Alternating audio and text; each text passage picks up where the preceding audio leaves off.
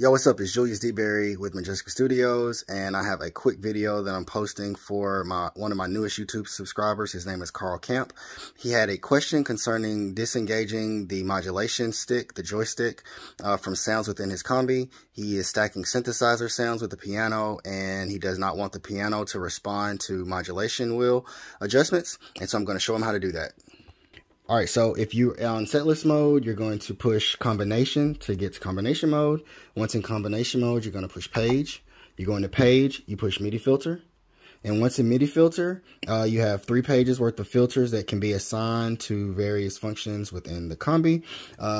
Plus and minus Y. Plus Y is moving the joystick up, down. Minus Y is moving it down.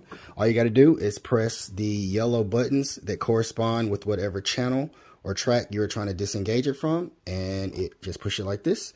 When the button disappears, it's gone.